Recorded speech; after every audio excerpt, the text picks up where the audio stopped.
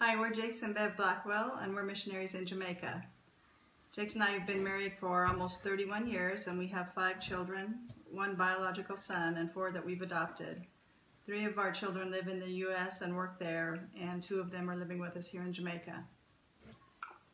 We have been in Jamaica. Our ministry is called Outreach Jamaica, and we have been working in Jamaica permanently since 1994.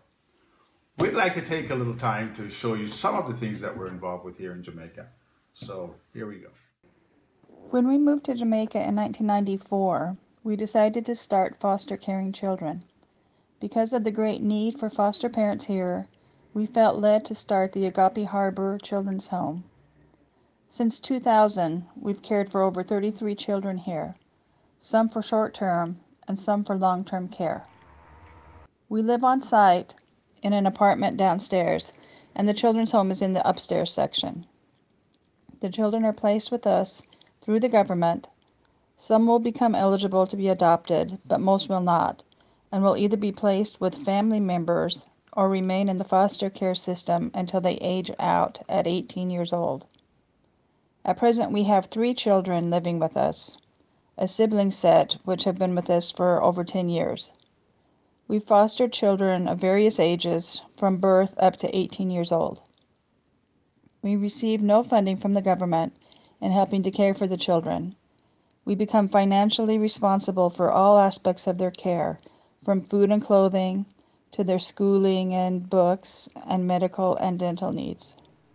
We are blessed with indoor plumbing at our house, but there's no public water supply. We collect water from the roof of our buildings and then store it in this cistern and pump it up to the air tanks on the roof as needed. They're gravity fed into the house, and we can use this water for laundry and bathing, for the toilets, but we have to buy our potable drinking water. When most people think of Jamaica, they picture the warm, clear water with white sandy beaches and other touristy things. We live and minister in the village of Beechertown. Beechertown is a rural community located about 3 miles from the resort town of Ocho Rios. There are approximately 800 people living in the community. Most are either farmers or work in the tourism industry.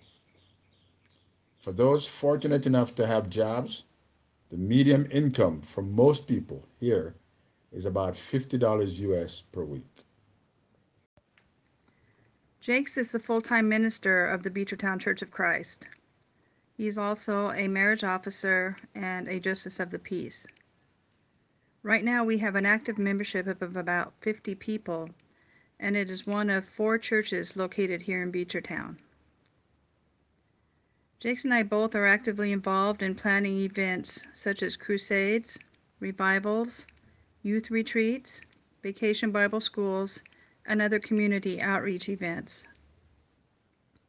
Besides preaching and ministering full-time here in Beechertown, Jaques is also asked to preach frequently at other churches, as several of our rural area churches are without a minister. He is also asked to speak at special services or crusades and other special events at other churches.